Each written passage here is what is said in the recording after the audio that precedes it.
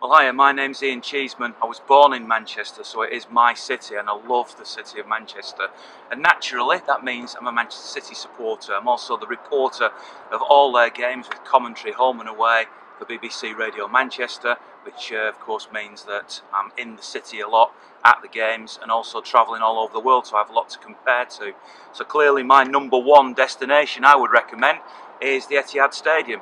Now that can encompass lots of different things. That's matches, of course, 55,000 capacity these days, but also you could take the stadium tour, which I've hosted one or two of those myself. It's well worth doing, really interesting to sort of find out the history and how the grass is woven between plastic and where the players come out and all that sort of thing. Also across the road at the Etihad campus is the new academy, which has a mini stadium, which has women's football, which has under 21 football and under 18 football. So there's a lot to see in that area, and therefore naturally that's my number one.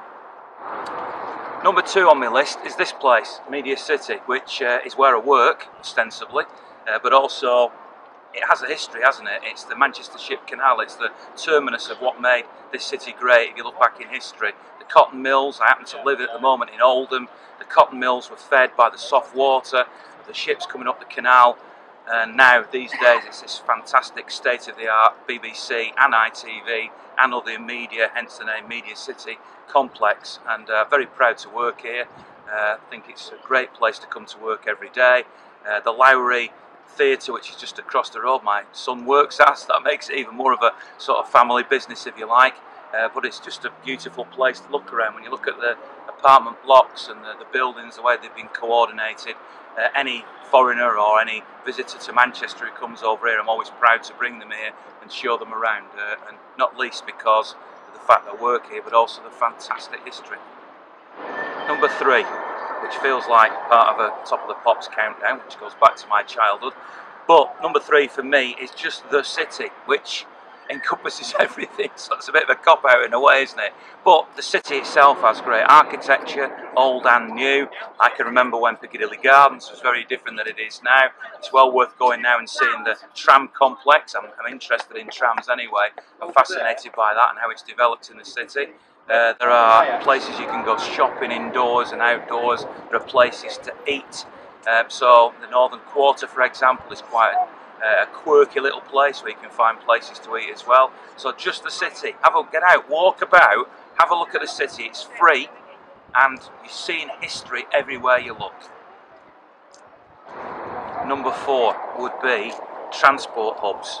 My dad worked for British Rail, so therefore I have an extra interest in that anyway.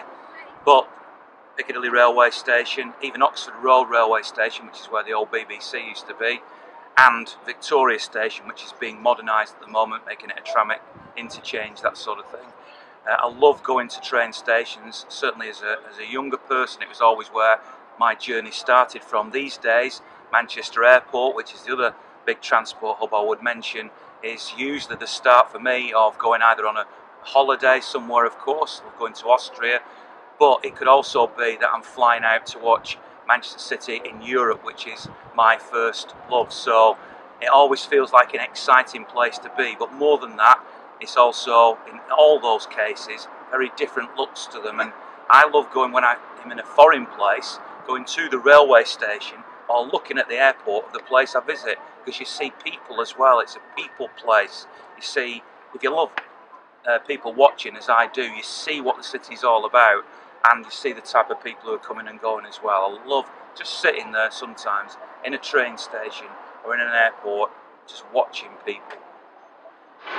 Number five, my fifth choice, is the Manchester Arena. It was originally the 9X Arena, then the MEN Arena, now it's just known as the Manchester Arena. I was there at the very first event, which was Torval and Dean on ice. I've been lucky enough to go and see loads of shows there, big names, people that I really care about and love about, and of course there was ice hockey in there for a while as well.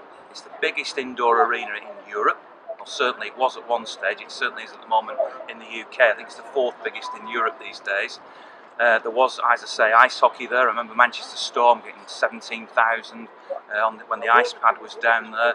I've taken the children to go and watch Disney on Ice. So there's been loads of great memories of that venue. The Apollo, I suppose, comes into it as well from from years gone by in particular. There are other venues, but I particularly remember too that there was the Free Trade Hall back in 1977, one of the most exciting as a youngster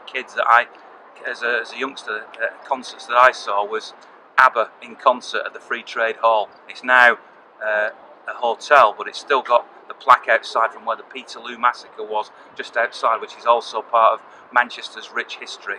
So go and have a look at those venues. The Manchester Arena doesn't look great from the outside, but once you're in it, it's fantastic. So there you go, my 5 big places to go in Manchester, and you know what? There's more than that, but those are the 5 that I picked out for you.